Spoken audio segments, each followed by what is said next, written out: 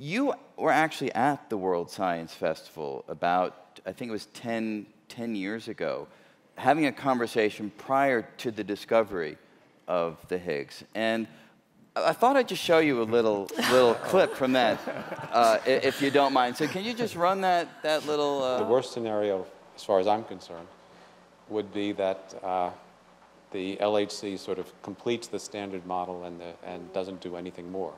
So in the standard model as it stands, we need this cosmic molasses that was mentioned. We don't know what it's made out of. The simplest idea is that it's made out of one new particle, this so-called Higgs particle. And that could be true, and then you've accounted for the missing ingredient of the standard model, and that would be it. And that would be horrifying. Monica? Well, I think there's pretty much two scenarios where I would end up at McDonald's. And that is that if we discover the Higgs and the Higgs only, which is Frank's worst case scenario and also mine.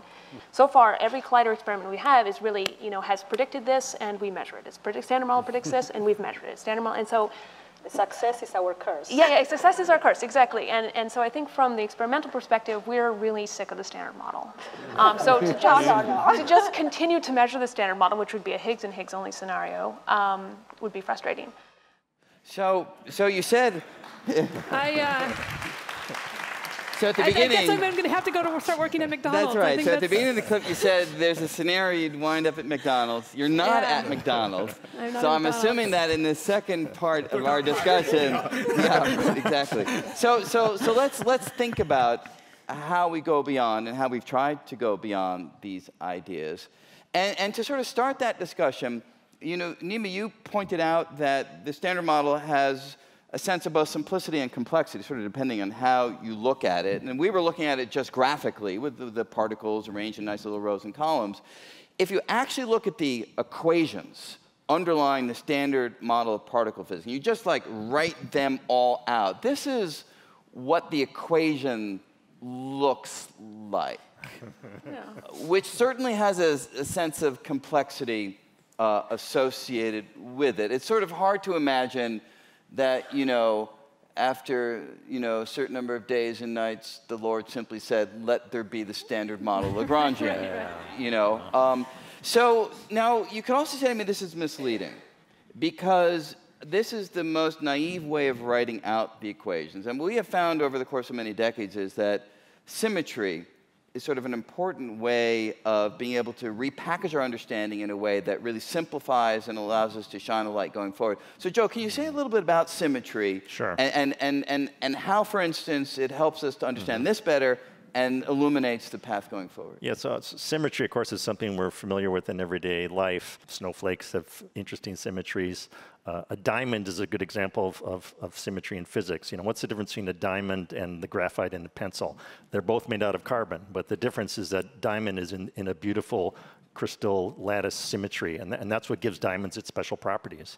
And so symmetry in the physics world, it controls the physics properties of the things that you're talking about. So this happens in the subatomic world as well, and when we're talking about symmetry in the standard model, we're actually talking about principles that control how the standard model works and actually make it much simpler than it could otherwise have been. And that's why those complicated equations can actually be expressed almost in words in terms of a few symmetry principles. In fact, you can even use that symmetry to put those equations on a coffee cup, exactly, as has been done. I think it's worth really stressing that these it's a kind of an unusual sort of symmetry that we're talking. There are some important differences. We don't have time to really get into it, but this very simplicity and the fact that there's a certain kind of symmetry that is useful for theorists to describe this physics has everything to do with this 2 not equal to 3 business. Yes. It has absolutely everything to do with the fact that we're only allowed this tiny menu of elementary particles when they're massless, and that mass is a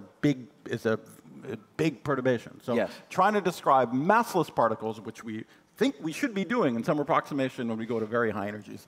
That's what forces you to these incredibly simple, compact-looking formulas. And these formulas are really directly reflecting the underlying principles of space-time and quantum mechanics that govern everything. So, it's there's no real veil between these remarkable, simple formulas and these grand underlying principles of 20th century physics.